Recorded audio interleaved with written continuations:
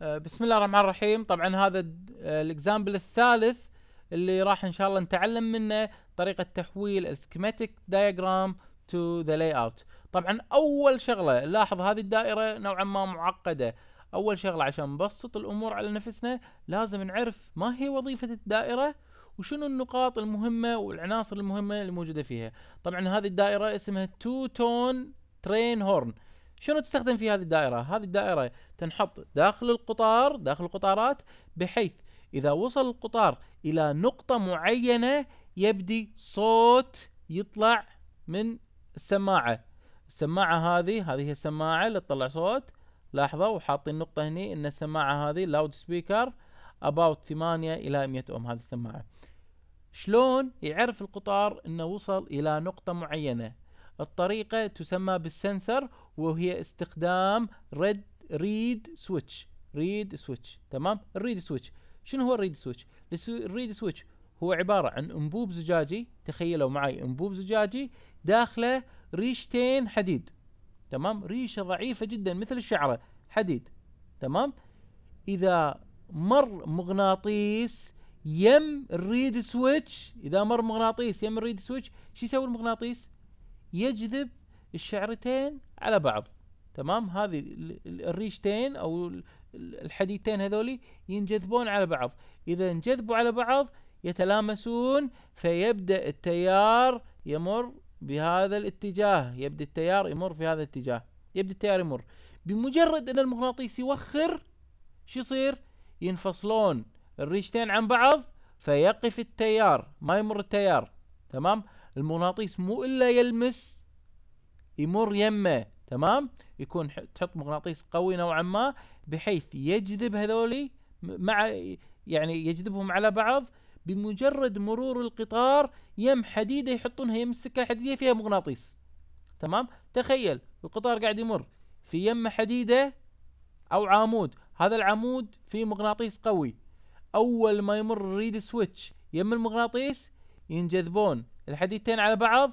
اول ما ينجذبون يبدي التيار يمر بهذا الاتجاه فيغير صوت التون الموجودة عندي. تمام.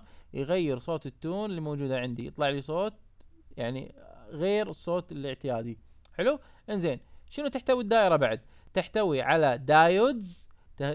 شوفوا هذول الدايودز. خلينا نتذكر الدايودز. زين، هم سيماي كوندكترز يسمحون بمرور التيار باتجاه واحد، بالاتجاه هذا. كم الفولتج على الدايود؟ 0.7 فولت اذا كان سيليكون. تمام. 0.7 فولت اذا كان سيليكون. الدايود من المهم انك تعرف طريقة وضع الدايود، لان الدايود اذا وضعته بالاتجاه الخطأ راح يصير ريفيرس بايس، راح يمنع مرور التيار في الدائرة. الدايود بالشكل الطبيعي ماله هو شكله كذي. تمام. اللي اذا شريتوه من السوق راح يكون شكله كذي، عن اسطوانة. هذه الاسطوانة، شوفوا لاحظوا اسطوانة، ويكون في مكان معين في خط. زين، يا يكون اسود يا يكون رمادي. الخط هذا دليل على الجهة السالبة. تمام. نيجاتيف. حلو.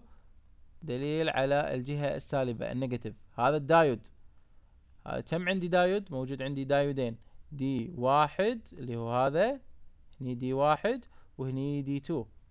انزين، شنو موجود عندنا بعد؟ موجود مقاومات. انزين، كم مقاومة؟ 6 مقاومات. وكذلك موجود عندي كاباسيترز. لاحظوا عندي نوعين من الكاباسيتر، هذا النوع الاسود والنوع الثاني اللي محطوط عليه موجب.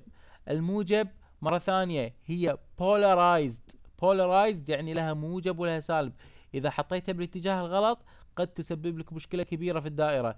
بينما النوع الثاني يكون non polarized، ما لها موجب وسالب، أقطابها غير محددة. لاحظوا شغلة، النون polarized يكون الفاليو صغيرة جدا. النون بولارايز خلينا اكتبها هني. زين، النون بولارايز لاحظوا نون بولارايز 47 نانو فاراد. زين، هذه شنو؟ نون بولارايزد، نون. تمام.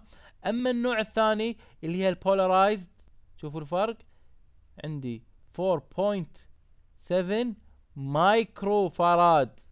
زين، هذه كبيرة لارج، حلو، بينما هذه سمول صغيرة. النون بولارايز هذه شنو؟ بولارايزد. تمام، فيها موجب وسالب. موجب وسالب دائما تكون كبيرة، بينما النون بولارايزد عادة ما تكون قيمة صغيرة. النانو اللي هو -9، 10 أس -9، والمايكرو 10 أس -6. تمام. انزين، خلنا نبدي في وضع